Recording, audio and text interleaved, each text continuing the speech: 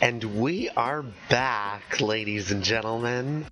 You know, to playing Mario, Luigi, and Gary, a fan game that's been created by and essentially for me. Before we check out Goomba Road, we're going to be checking out Pleasant Path for a little bit. This time we can find enemies sauntering about, like this one. I expect things to go a lot smoother now that Gary's got his hammer.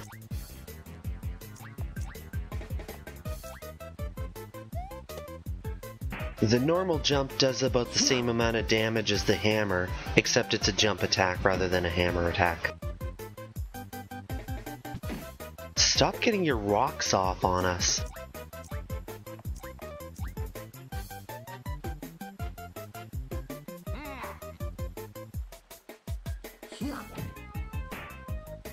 Thanks to the hammer, Gary can one-shot these guys too.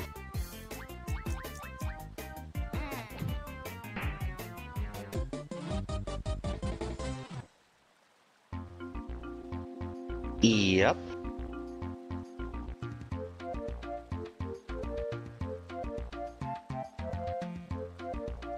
My sentiments exactly.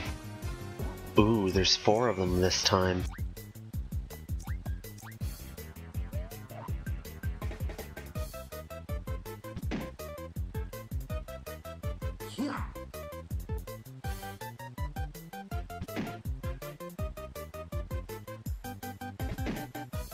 These guys seem to love getting their rocks off on us.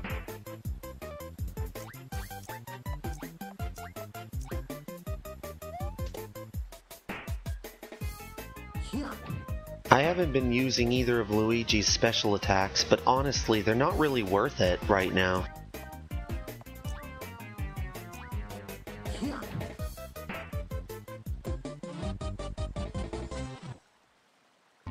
Excellent. Gary leveled up.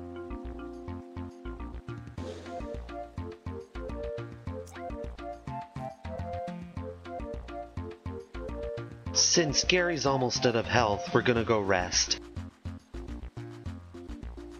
But not at the Toad House. That costs money.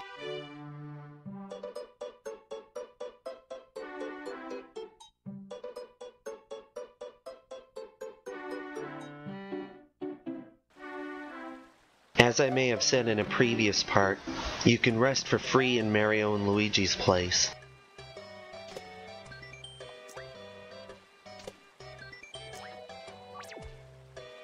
Though this game was created on the computer, in the spirit of things, you can only really save at save blocks in this game. We're going to see the resting sequence for the first time.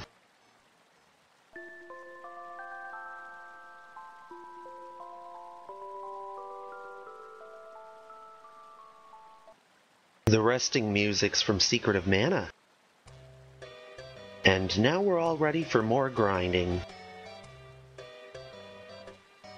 I do this rest a couple more times in this part, but it gets cut for time and for tedium. We're going back to Pleasant Path. There's a fairly easy to get star piece there, and there's an extra badge too. But first I think we're going to go and pick up some items.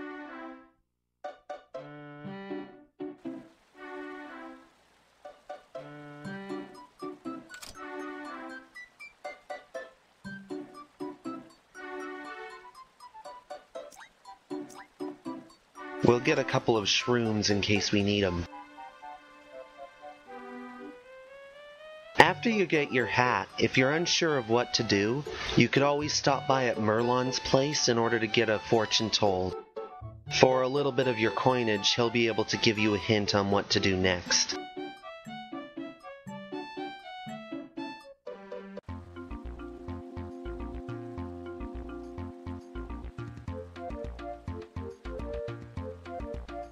We're more than ready. The combats are pretty much pre-existent in this game, so you'll be fighting whatever you're expecting to fight. And right now, that's more Goombas who love getting their rocks off over us. At least random combats don't take that long to do.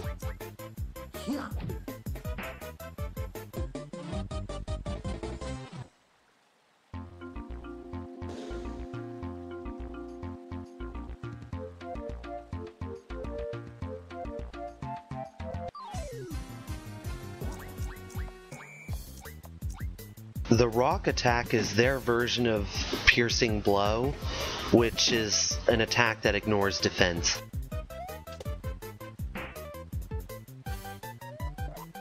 Luigi's got a pretty good defense, so rock is a good alternative to their normal attack on him.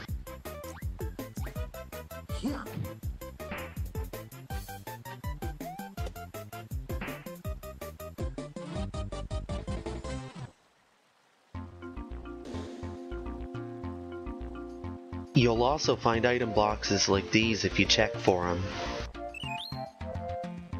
Like in many other Mario RPG games, a POW block does ground-based damage on all enemies. Oh, so you want to play, eh? That smiley-looking Goomba with the green helmet's a spike Goomba. Don't jump on them, it won't work. Their regular attack hurts a bit more, but they also have rock. If you get an attack item, it shows up here in your special moves. But since they're items, they're consumable, so if you run out of them, it won't show up anymore. At this early point in the game, items are pretty hard to come by, and they're kind of expensive, so we're pretty conservative on using them. You'll still lose. These guys are Koopa Troopas that are loyal to Bowser, and they look just like they did in the Paper Mario games. As you can see, hammer attacks don't really work all that good on them, but jump attacks work pretty good.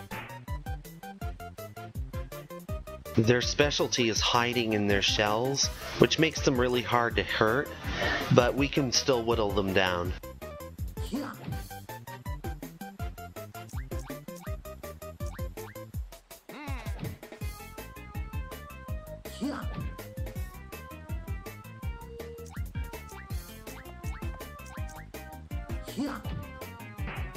We didn't need to jump on him.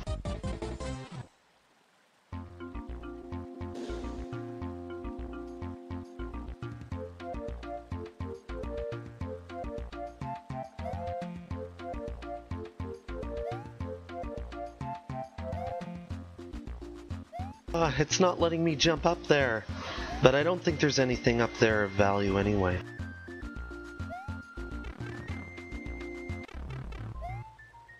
Secret area. Equipping the badge allows you to do a move that causes dizziness, and that can be pretty useful. And that's the star piece I was talking about. Not all of them are in plain sight, so you'll have to check for them.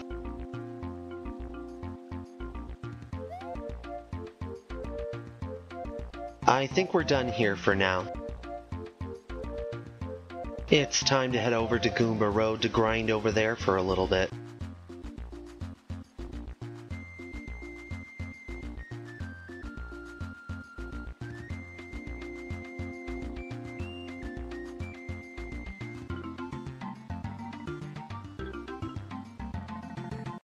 On our way back over to Goomba Road, we're probably going to rest up a bit.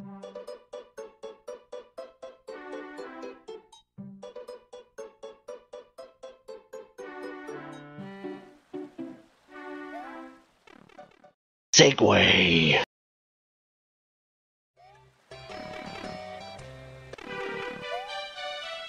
And we're back, and we're gonna go buy some things.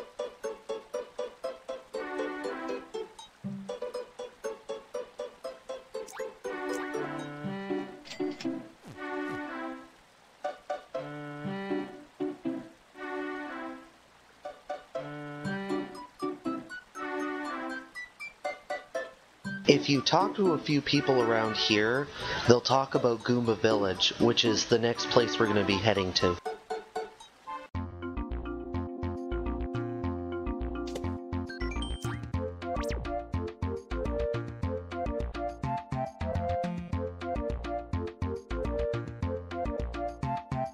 Man, not being able to jump for Gary must be like a physical deformity here. What a mean thing to say!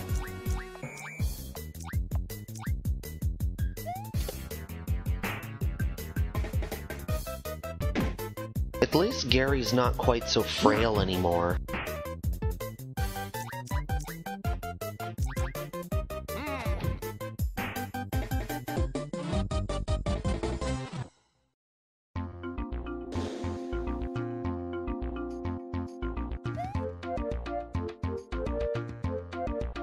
It's kind of like being spotted by a Pokemon trainer.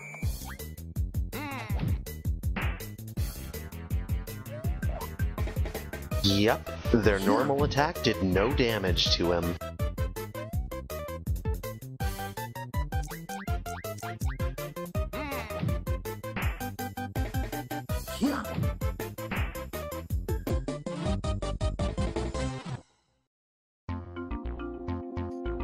Well then why did you challenge me, you dingus?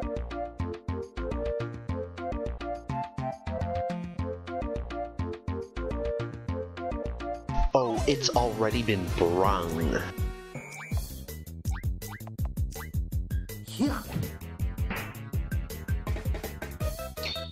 As you can see, that actually hurt Luigi. Probably would have done Gary about 7 or 8 damage.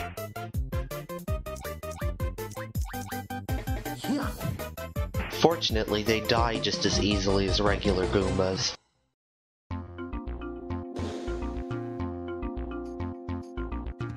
Yes, it will. I don't believe we fought you before.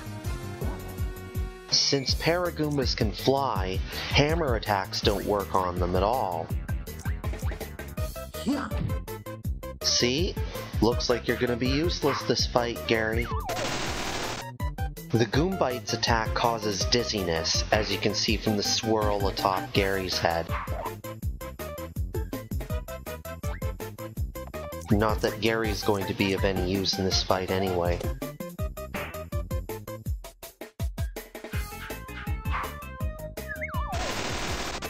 The Feelin' Fine badge on Luigi's coming in handy here. This would be a pretty frustrating fight if Luigi was dizzy. Being dizzy cuts your hit rate in half. You mad, bro?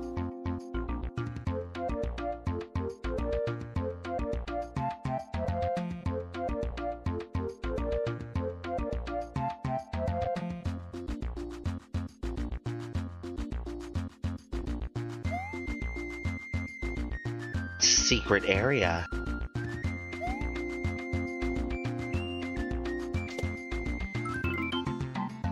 Power Smash is just your regular attack with a bit more attack power. It's going right on Gary though.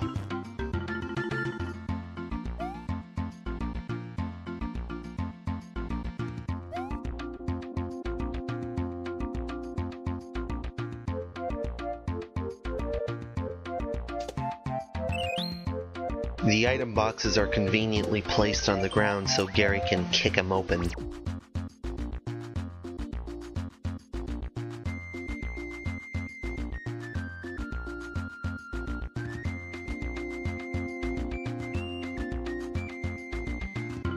This area is a bit more developed.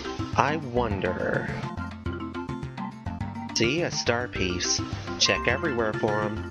And I believe that makes it star piece number 6, which means we can go to Merlovely and Merlot's house for another badge.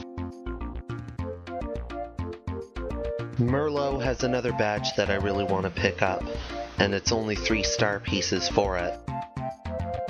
After all, Luigi's got a nice accessory badge, so why can't Gary have one? After all, anything that would make Gary suck a little bit less is well appreciated. After all, the young man needs Luigi to help jump for him.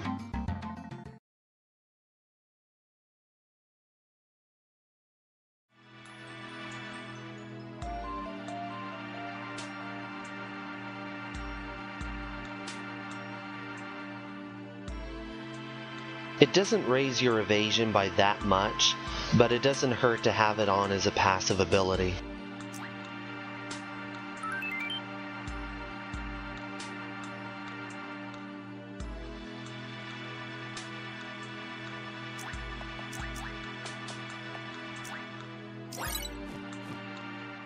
Do do do do do do do.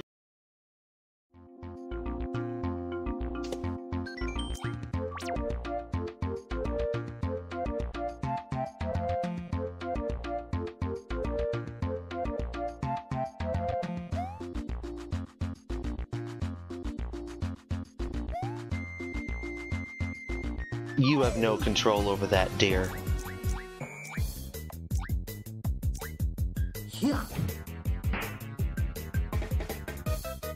Ooh, is the badge working already?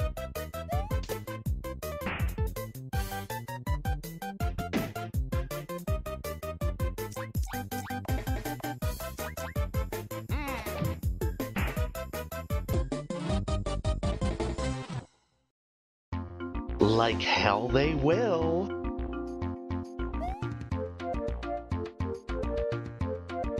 I've already fought through a whole legion of them.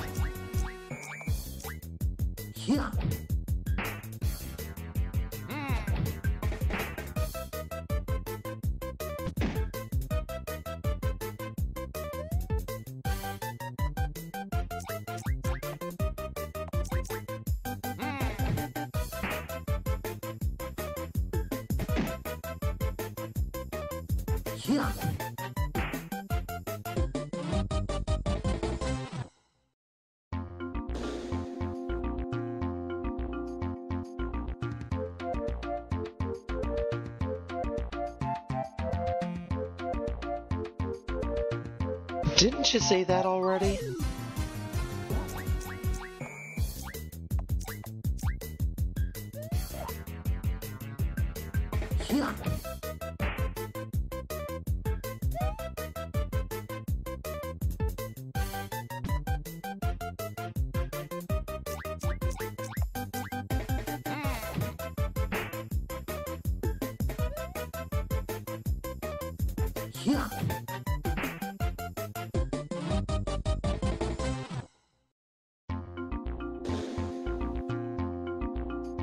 You actually can run from many of the combats. I'd only do it if you absolutely have to, though.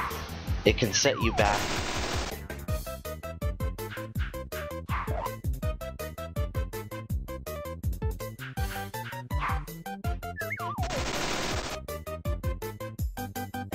Go, Luigi! Pump those crazy legs! After all, Gary's not going to be of much help to you.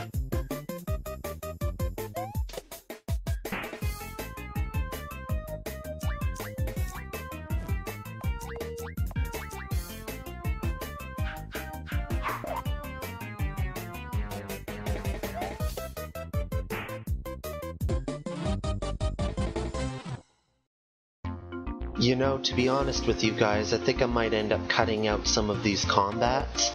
Yeah, I think much of the level grinding is going to be done off screen. At least later on in the game, the baddies will be doing much more interesting attacks.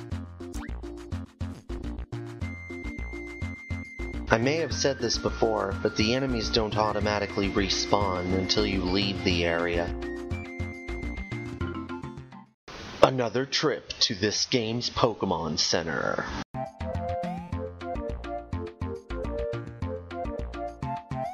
I'm pretty sure I bought some more items as well. Like maybe even a fire flower. Yep, there it is. We're probably gonna need it later though, but I'm not gonna spoil on why.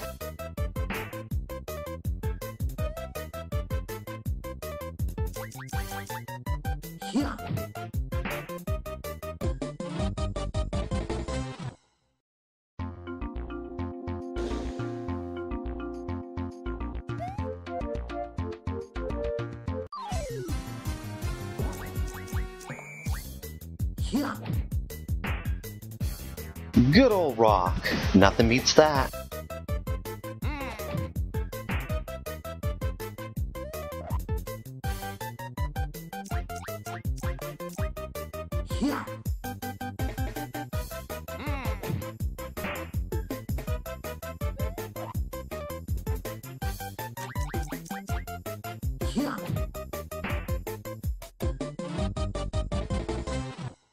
Sweet, Luigi leveled up.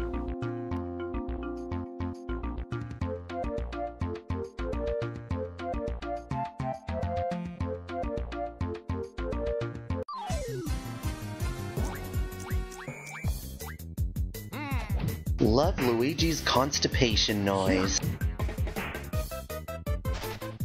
Sometimes when you're high leveled for that area, the enemies will know this and run away. Cool, he left behind an item. My sentiments exactly.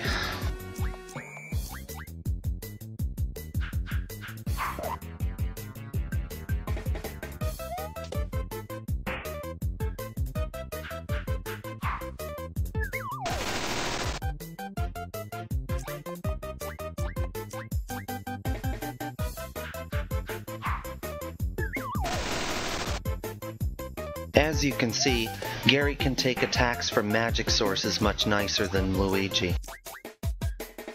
Even without Luigi being rendered dizzy, these battles still take a little while. So basically what happened in this LP was that Gary has been leveled up to level 4 and Luigi gained a level 2.